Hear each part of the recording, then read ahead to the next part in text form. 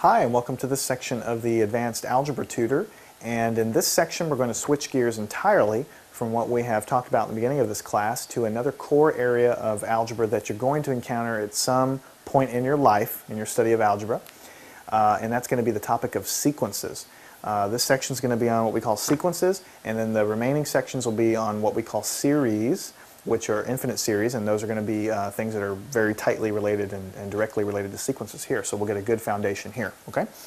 So a sequence is something that can kind of throw people off at the beginning, but it is basically in its simplest form just a list of numbers. Okay.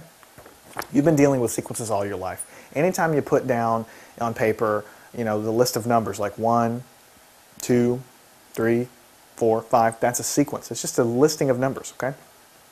If you put down 2, 4, 6, 8, 10, that's a list of numbers. It's a sequence. If you put down 1, 3, 9, so on, any list of numbers is called a sequence. So an infinite sequence, and I'll just write it down, an infinite sequence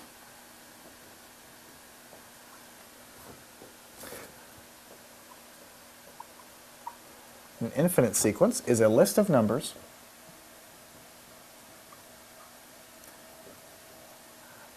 that goes on forever. Okay, so the sequences that I just gave you an example of a minute ago were just sequences of just a finite number of numbers, 5 or 10 numbers. But an infinite sequence is just a list of numbers that goes on forever. So you'll see patterns here. A lot of times you'll see on these tests, here's a list of numbers, find the next number. There's some pattern there, okay? So these infinite sequences are all going to be things like that. They're going to have a pattern, and you're going to have to deal with that, okay? So the way that you kind of write it in compact form is like this. Each element of the sequence is going to be written as a sub n. Don't get scared off by this notation. All it means is that it's a number. We call it a. N sub n just means it's the nth term. So it's a list of numbers. You have a first number and a second number and a third number and a fourth number and a fifth number and a 271st number down over there. Well, you have to have some way of keeping track of which number is which. So there's a little subscript there, and that just means it's the first number or the third number or the 10th number or whatever. And the curly braces, oh, that's just notation too. It just means this is a sequence. That's all it means. It's these curly braces usually just mean that this is a sequence.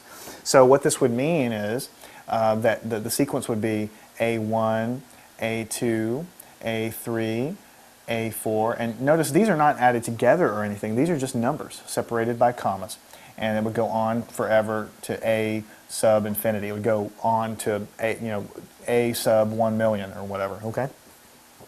So some examples of sequences would be things like this: 0, 2, 4, 6, 8, ... We talked about that. Or, like we talked about before, 0, 3, 6, 9, 12, ... And you see there's patterns in each one of them. In each one of these you could predict the next one. Okay? The next one here would be 10, and the next one here would be 15, right? Because you're adding 3 to each one. Okay? So there's a pattern involved there. Okay? So the terms are usually related to one another, so there's a pattern involved. Okay? And here we're just going to get into our first problem, and I'm going to show you how these things are written down. If somebody said, here is a sequence, and the elements of this sequence is given by 3n plus 2. What this means is that every element, or every number of the sequence is, so for instance, there's an a sub 1.